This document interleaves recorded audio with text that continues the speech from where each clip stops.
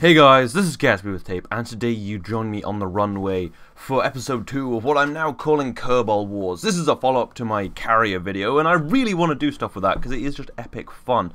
But after the events of last time, there was, well, issues with the carrier after it was blown up by 4 missiles. So we need to go and get the crew, because they're pretty wounded, they have no way of getting back.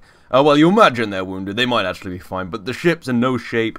Well, they've only got one little fighter up there, which has proved not particularly effective. So, we're just going to get them down and then figure something out. I'm thinking the carrier's done. It's broken. It has, well, it can fly, but it has hardly any internal stabilizers anymore, or SAS modules.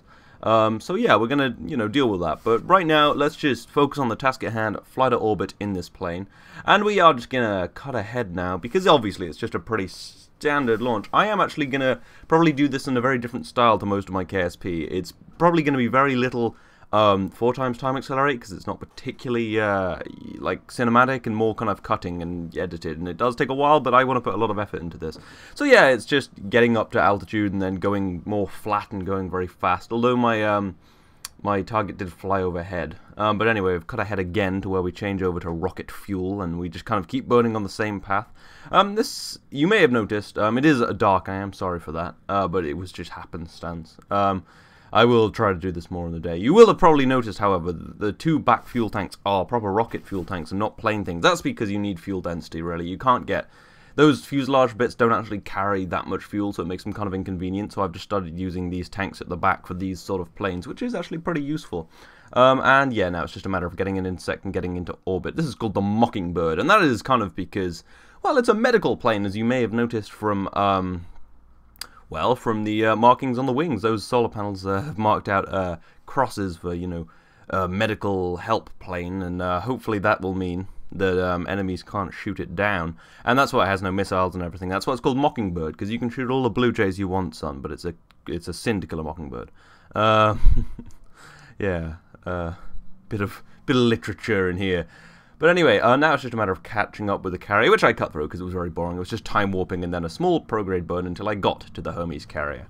So yeah, you can see the plane quite well now, and I think it is quite pretty. It does have that big, well, kind of one of those new crew cans. Well, not that new anymore. I still call these new plane parts new, but they're not really. They've been around for a while. But yeah, it's got one of those crew tanks which can, take all the crew home. I think there's 3 on board the carrier. However, I did forget a docking port, so this is going to have to be a bit of an EVA, so hopefully they're not too wounded and, filled with metal and things. But by the time I get there, it is night, because I was very careful moving in, because I was relatively low on fuel, and I want a bit just in case I overshoot. Although I do have a lot of RCS, and I believe I have put RCS engines on the back of this so that it can use them as like an OMS pod, which is Orbital Maneuvering System, for those of you who don't know. Which is the kind of thing they used on the space shuttle, which were just like engines that effectively, I think, did use the same RCS fuel as their reaction control system. But anyway, let's get the guy out of the fighter first. He's had a rough week. Yeah, it has been a pretty rough week. I mean, he was well, he was actually outside the carrier when it got attacked. But yeah, if you can just about see there's a giant rend in the back. And if you didn't see the last episode, I do implore that you go and watch it, because it was a bit of, well, talking through the carrier and then getting attacked, and you'll notice the carrier looks kind of fine from the outside. It's funny, the damage doesn't look so bad from out here. But on the inside, it has no crew cans. It has, like, it's lost a bunch of its back wall, a bunch of its, armor. It's just not a safe place for crew right now, so I'm going to deal with it. But yeah, I've got the lights on the Kerbal so you can see the plane a little better. And you can have some nice cinematic shots at night, but I am aware that YouTube does tend to compress footage, so I will try to keep this mostly in the day. But well, maybe I'll brighten it or something. But there's lots of lights on, so you can see what's going on. I mean, I can't imagine it's so compressed you can't see it, although my screens are quite bright. But yeah, I will, try and keep it as cinematic as possible. But yeah, we're just going to get all the crew across. I'm not going to show every EVA, because this is quite a long episode already, because I did put quite a few things into it. But anyway, it's time to return home. And yeah, we'll just do the same thing, kind of cut through and show some nice shots. But yeah, now we need a new plan, really, don't we? We need a new carrier, because that one's pretty much out of action. I mean, it can fly, but it doesn't have any, crew cans or actually any power in the night. It only has those 2 solar panels, so it's not actually brilliant anymore. And it was never brilliant in the first place, so I'm going to do a few, well, make some changes in my next one. But anyway, I did get this nice shot of just kind of flipping over the desert. Just I thought that did look quite nice. I'm too much of a romanticist about space, but whatever. I do realize actually that this is called Kerbal Wars, and it's going up during the Star Wars convention. That was actually entirely accidental. But hopefully people will be confused and come here thinking I'm gonna make some TIE fighters or something. There's probably a bunch of people watching like, this isn't Star Wars. But yeah, Kerbal Wars is in Kerbal. If you don't know, Kerbal is the star around, well, around which we orbit in the Kerbol system. It's basically Kerbals on Kerbin orbiting Kerbal. So yeah, I thought it would be appropriate. I couldn't just call it Star Wars. I thought that might have already been taken. But anyway, now it's just a matter of re-entering. I did re-enter a little. Well, I came in a little. I overshot basically. I'm pretty far away from the runway, so it's just a matter of turning around and trying not to lose too much velocity, and then burning back. And annoyingly, I was actually planning to come back just right at, the kind of morning time, so it would have looked awesome, but I overshot, so once again, we have to watch the night. But it is illuminated by fire, so yeah. Don't worry, there is some of this in the night, and the carriers are all illuminated.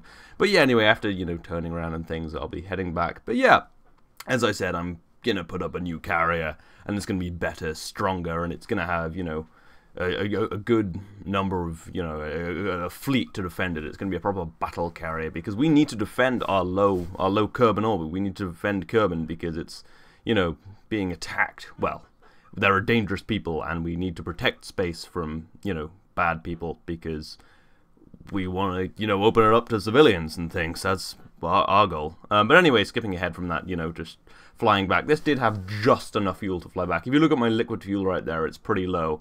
And by the time I get to the runway, it's pretty bad. This was pretty nerve-wracking, actually. Usually it's the re-entry and the not flipping out and getting everything right that's pretty nerve-wracking. But this was just, I'm gonna run out of fuel. These guys are gonna die. But yeah, luckily we weren't shot down.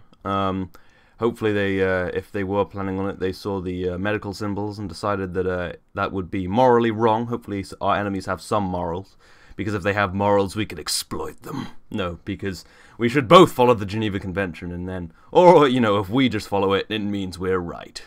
But no, yeah, so, or they may have just been lurking somewhere else planning. But I do like the idea of these service vehicles that are not too, wary. But anyway, that was quite a long flight in, so I just skip ahead again.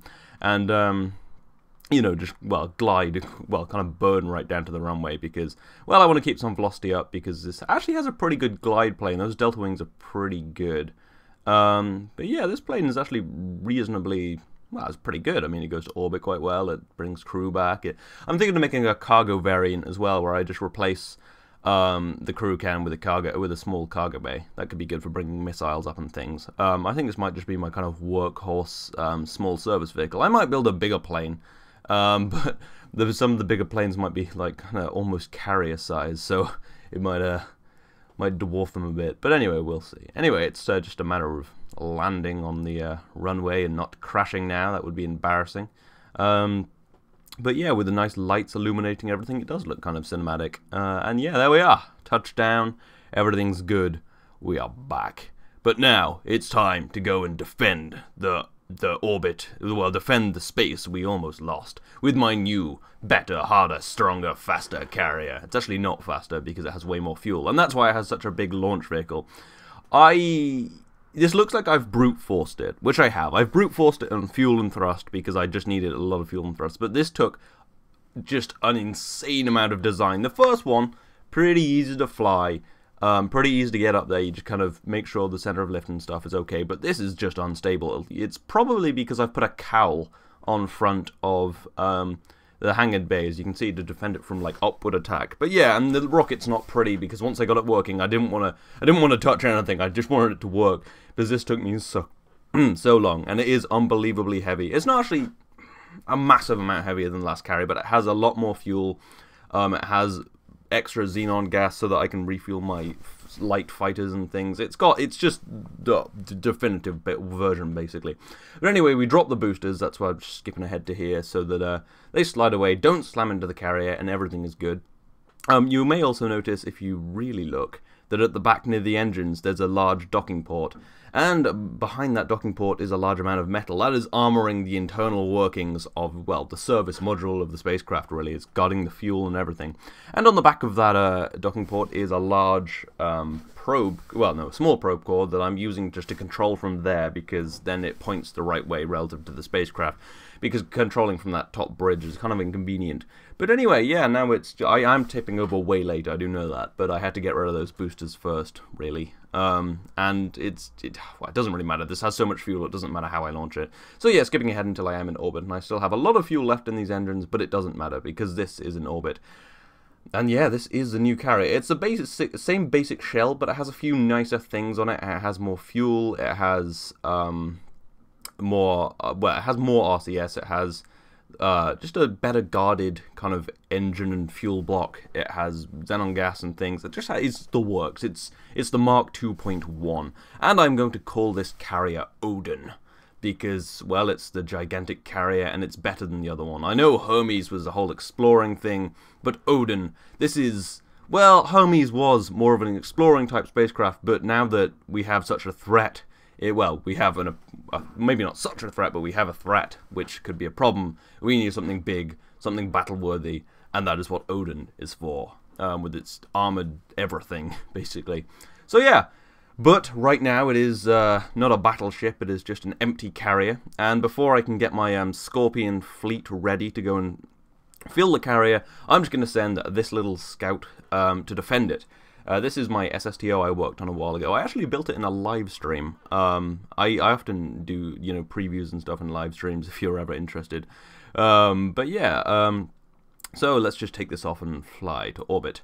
It has a couple of pretty powerful missiles. They use solid rocket boosters for their propulsion, and then just kind of structural parts.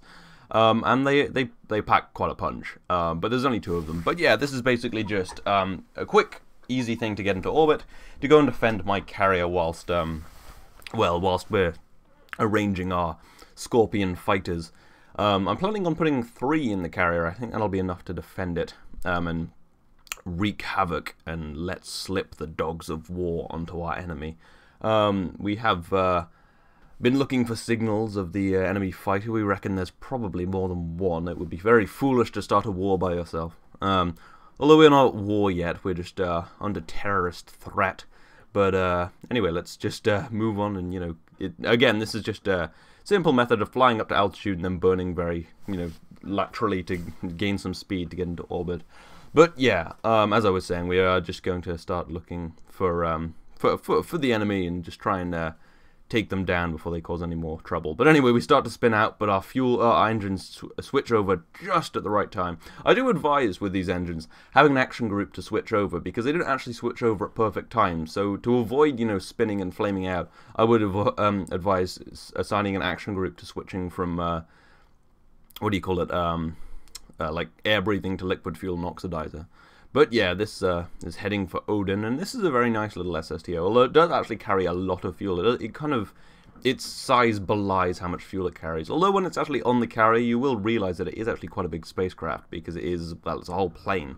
But anyway, yeah, again, just skipping ahead until we're getting our encounter, and annoyingly, this is at night again. I am sorry, that is my fault. That is just lack of planning. In the future, I will try as much as possible to do things like this in the day, but you know, it's not too terrible. I'll take a look at the YouTube footage to see if nighttime is. I know it's relatively viewable because I watch it all the time. So, but I imagine if you have a darker screen. Anyway, we'll figure that out at some point. But anyway, yeah, it's just a matter of moving into the carrier, which, you know, takes a little while. So I'll save you the maneuvering skill. If you want to learn how to maneuver, there's a lot of other, you know, videos and things, and this is more trying to be a little cinematic. Obviously not too much, because if you go overboard it just gets kind of crazy and impossible to do, as I have discovered in past attempts at this sort of thing. But anyway, yeah, we just back onto it. It's hard parking in reverse in space. Yeah, that's what I was thinking when I was docking it. It's more like parking than anything else. But yeah, you can see it's a pretty big plane. I mean, even compared to the carrier, which we do know is pretty big if you've ever seen a Scorpion spacecraft inside it, or a little Kerbal. I mean, it's pretty ridiculous. But still, anyway, it's just a matter of refueling it now, and we will do that in the day, so you can see all of this in all of its majesty. So I'm not gonna. Yeah, the refueling took a while, so this is just taking fuel from the main tanks of the carrier and putting it in the plane just in case it needs it. But anyway, skipping ahead, we have received signals from the moon. More worryingly, the Hermes carrier has gone missing. We believe that the rebels have taken the carrier out to the moon and are using it as a station, because it's not so useful as a carrier anymore, because you need to have pretty central mass for it not just to flip out. So yeah, this is a drone going to research this. We don't know what kind of force they have out there, but if they've taken the carrier, there's a good chance they have, there's a good chance they have our Scorpion fighter that was in it, and they probably have their rebel fighter that destroyed the last carrier, well, wounded the last carrier, which they did actually use, are using, we think. So yeah, this drone is going to go and find it. Just launching on a conventional rocket because, well, that's easy. I guess I could have built a nice looking plane and done some cool things, but why bother? It's only trying to be... No, but this is just a quick and easy way of going to the moon, and a pretty small upper stage is all that's needed, because it's not a particularly heavy drone. But yeah, this all its workings of this drone are inside a little cargo base, so they're all protected from potential attack. But yeah, you know, skipping ahead, this is just fairly standard, just going to the moon. So yeah, I think mainly in this series I'm going to be skipping ahead things that are just pretty standard, because, I mean, you probably don't come here to, you know, watch me get an encounter with the moon. I mean, there's plenty of series where I do that, and you can learn that sort of thing vicariously just by watching it.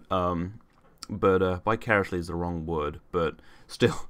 Anyway, so yeah, I'm not going to go crazy on, like, this is how I got to the moon. But yeah, you can see it, you just kind of burn when you see the moon rise over Kerbin, and that's just a pretty good reference. So yeah, you can learn to play KSP in this series, but it's probably better to watch some other stuff. But anyway, again, skipping ahead to where the carrier is, because it was just a fairly standard encounter and all of that.